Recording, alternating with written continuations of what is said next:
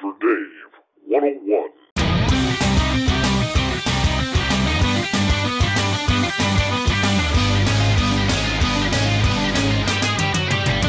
This is a message to the head of NASA, all right? This gentleman, Bill Nelson, he's recently been talking over the last month or so about NASA looking into UAP, unidentified aerial phenomena. Now, the mainstream media has been all over this story because NASA is now looking into it after everything we've heard over the last few years in the mainstream regarding this very sensitive topic. Now, Nelson has been an advocate for space programs throughout his congressional career as a Democrat, first as the Florida House representative and then as a senator. He even traveled to space himself aboard the Columbia shuttle back in 1986. This is a man who is very familiar with astronauts, NASA, and the inside. However, recently, he sat down and stated that Navy pilots have not seen just a few UAPs or Tic Tacs, whatever you want to call them, that there's been over more than 300 sightings of unidentified flying objects since 2004, quoted saying, "And they don't know what it is, and we don't know what it is. We hope it's not an adversary here on Earth that has the kind of technology, but it's something. And so this is a mission that we're constantly looking, who's out there? Who are we? How did we get here? How did we come as we are? How did we develop? How did we civilize? And are those same conditions out there in the universe that has billions of other suns in billions of other galaxies? It's so large, I can't conceive it." Now, this is a man who believes the fighter pilots and believes that there is life elsewhere. He goes on to say, "I'll tell you what makes me think I'd better be a better steward of what we have because we're messing it up, and we're messing it up just the way we're treating each other. So I know what my mission is. It's to be a better steward of this planet and to be a better citizen of planet Earth." Sure, he's playing all the right cards, saying all the right things. But, Mr. Nelson, shouldn't you check under your own bed before you start preaching to the public about what these craft are? For years, there has been rumors that astronauts, from Dr. Edgar Mitchell, the sixth man to walk on the moon, to many others who have claimed that they have seen UFOs. This goes back to the Gemini missions, where pilot Jim McDivitt spotted an object that was white and cylindrical shaped during his flight. His partner, Ed White, was asleep at the time when McDivitt saw this craft. Gemini 7 also saw a bogey claimed by astronauts, which ufologist claims is a reference to a UFO. There are other sightings that have gone on. Astronaut Leroy Chiao reported seeing lights in formation he described as in a line, almost like an upside-down check mark. Well, guess what? In 2005, Elon Musk wasn't in space with his internet satellites. No, 2013, astronaut Christopher Cassidy saw a UFO float past the International Space Station near its Progress 52 cargo ship. All right? I mean, there are things going on. Astronauts are seeing it. Yet, Mr. Nelson is naively saying that NASA now has to look into it.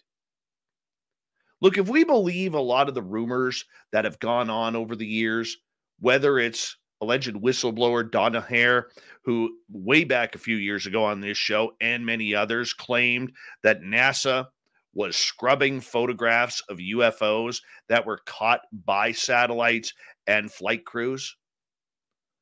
That's a big claim. If that really was happening, shame on NASA. All right? Astronauts, other people claiming that NASA knows what's going on.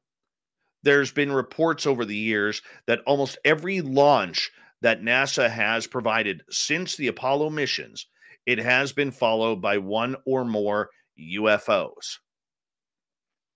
You can look it up. It's not just one of those Google things that you can look up because if it's on Google, it's got to be true. No. These are real people who have a vested interest in these projects who've been studied this. So Mr. Nelson is out there now jumping on the UFO game. And it is good that NASA is finally talking about this subject, because we all thought NASA stood for never a straight answer. So here we are in this situation. The media is jumping all on board because prior to 2004, the media doesn't know anything about UFOs. Frankly, they haven't known anything about UFOs since the New York Times article of 2017. They don't know what to ask. They don't know where they should point their information to. And because most reporters today are about clickbait, about Twitter, about TikTok, and getting the news out quicker, they don't know how to investigate a story. But that's another topic for another night. This is about NASA. My question, if I had an opportunity to interview Bill Nelson, would be this. Have you looked through NASA's files in history and archives to see if there has been any extraterrestrial or UFO contact over the years? Has NASA scrubbed photos from previous missions? Can you confirm what astronauts like Dr. Edgar Mitchell have said about UFOs? Why does there always seem to be these craft that surround every launch? Which there have been videos caught of this. NASA, for years, should have known about this topic. They've been silent on it for many, many years. Too many, to be honest. And if they want to get into the UFO game, we need some answers.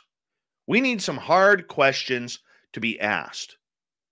Because NASA, whose role it is to play the gatekeeper of space outside of the Russian Soyuz program, and now China and India.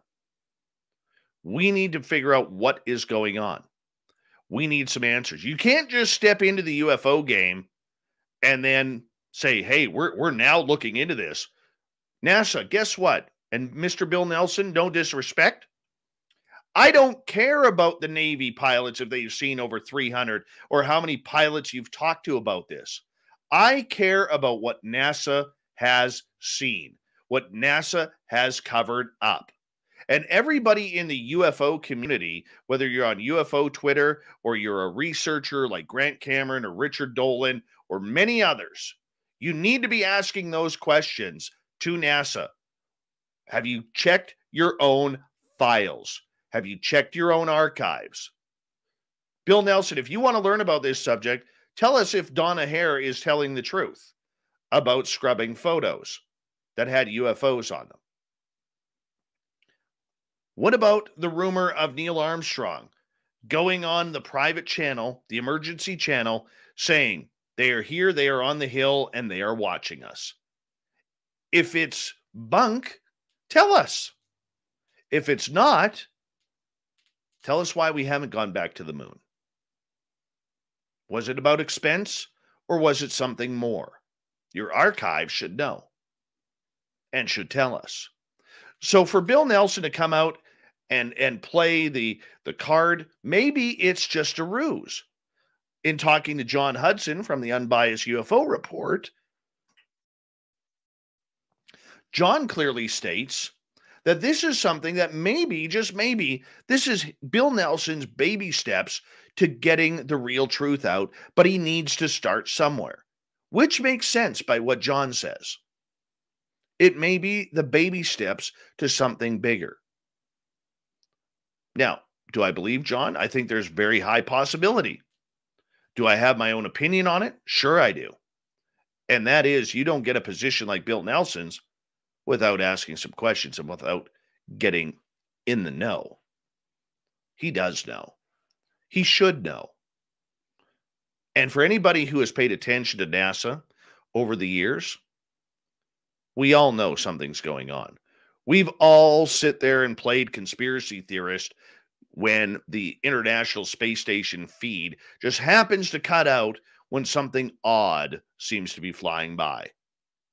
There are questions about the moon. What is going on the moon? Why haven't we been back? Why all of a sudden is it so hard to get there when back in the day we were using rockets that had less technology than the iPhone in your hand?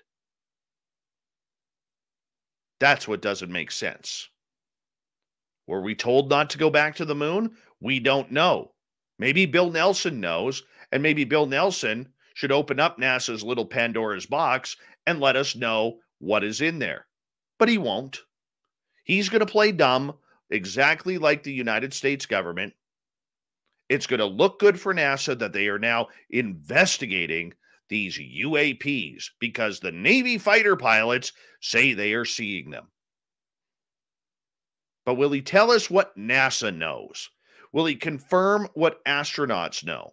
If I'm an astronaut who has seen a UFO, I'm upset right now because I haven't talked to Bill Nelson. And they know there's a cover-up.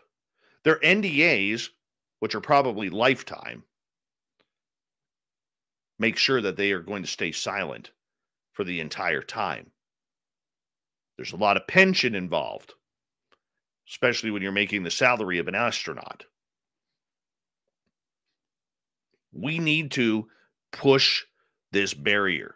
We can't just have these little foxholes pop up that we trip into every now and again and look down and see that there's a big deep hole there, but we keep on walking by because that's exactly what we are doing. The media is doing it. The UFO field is doing it, and it's not attractive.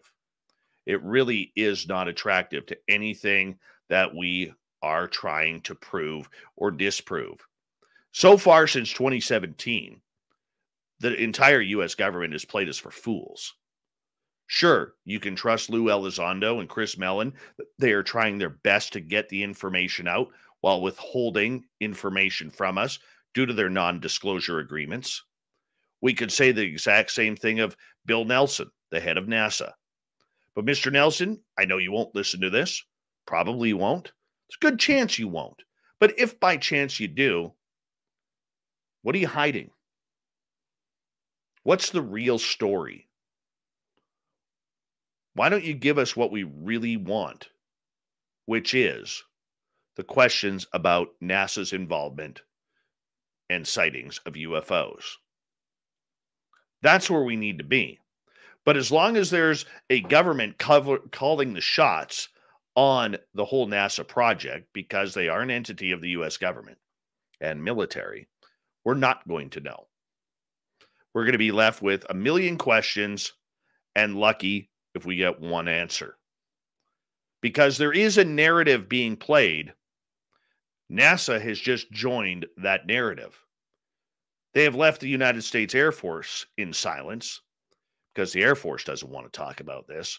The Navy does, but they only want to talk about a little bit because nothing ever happened previous in life prior to 2004. We know that. For people who are not believing in a narrative, the NASA narrative of, wow, we got to look into this, is the biggest farce in ufology right now. It really is. We could say great. On a positive note, on that Buddhist note, we could say great. Bill Nelson is talking about it. But what else is he hiding that we do not know? That is the scary part. That is what we need to figure out. Because right now, what he's saying, as impressive as it is, it's not good enough. And the entire government knows, since news channels have become more infotainment than they have news, they know that there are not going to be any hard questions whatsoever asked. And this is a time when someone like Bill Nelson speaks, that tough questions need to be asked. Answer the questions, Bill. Be the man. You can be a real leader in this subject. All you got to do is tell us what NASA knows. But of course, you won't. That's your Dave 101 for this week. Thank you so much for checking us on out, and leave a comment below. Let me know what you think.